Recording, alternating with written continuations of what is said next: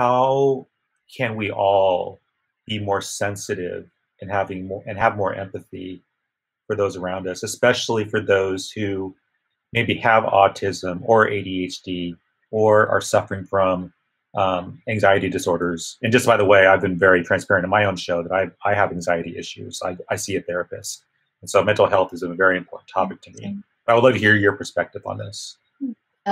Thank you for sharing that, because I feel like a lot of people, when they see a therapist, are like, oh no, but actually it's great. It's a form of debugging. That's what I call it as. And it helps clear your mind and to have something to bounce off. It's actually quite a personal thing to have a therapist, because not all of them work for you. So it's not just, oh, I'll get one from Tesco's. It can be form of trial and error. It's actually really hard to find what works. In terms of empathy, I've been thinking about this, especially in current climate, the social climate, with the Black Lives Matter, and it's such an important example, actually, because we could all learn more. I need to learn more, and you know why? It's not because I'm racist. I'm not racist, by the way. I feel like this subject of empathy is very much confused with sympathy. Because I can't directly empathize with someone who's Black, because I'm not Black, and I haven't had a culture and a heritage that's been oppressed for the best part of 400 years. So the best that I can do is acknowledge my privilege with respect to them, but also know that as much as I want them to be equal and be like, oh, we're all equal. Well, we're not, because the system isn't equal.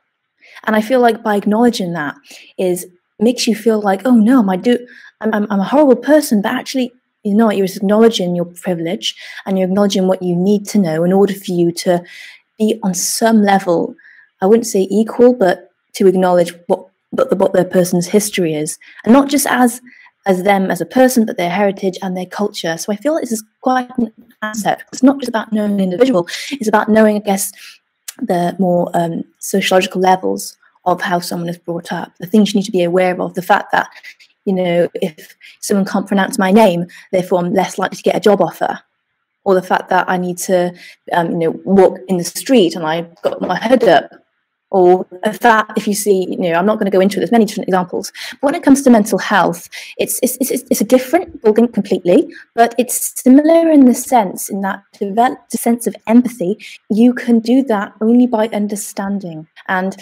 it's really good that there are people out there who want to understand, and they say to me, oh, you're not autistic, or you don't look autistic. And I'm like, okay, I'm not quite sure what you're saying there, whether it's a positive or a negative thing. If someone knew what it was like, and I think that's the first step. And I think that my book, Then in Humans, it's my first step towards that. So people can be like, oh, that's what it's like. It's a bit like this science model. Because if I do it on psychological models, I find them quite hard to understand because they're based on human psychology. That's what I'm actually trying to crack. So mental health is something that can only be empathized with from a level of understanding and also acceptance. Like, I know some friends, I don't know the ins and outs of my autism, but they can help anticipate when I'm going to get anxious. But also, if I get anxious, they go, oh, you don't usually get anxious. They go, it's okay, Millie. It's just reassurance and just not judgment. Thank you so much for checking out this clip from the Data Talk podcast. To watch the full episode, you can either go to the Experian blog. The URL is experian.com/datatalk, or you can click on the link, which is found in the description of this video.